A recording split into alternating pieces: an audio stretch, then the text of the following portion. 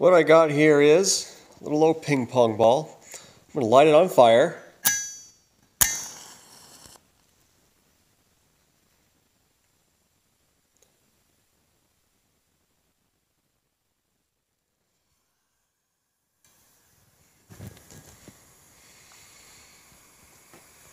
Now see how completely and easily that burns?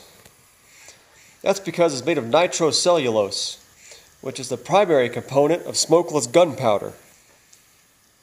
Pretty cool stuff. Now, the reason why it burned up and didn't explode is because they add camphor to it, which is basically turns it into plastic instead of an explosive.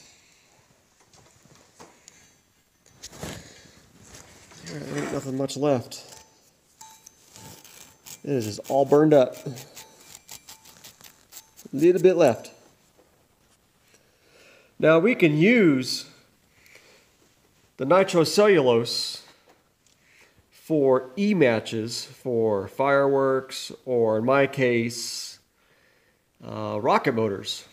There's two types of ping pong balls that I found. There's a nitrocellulose and there's ABS. Now when you burn an ABS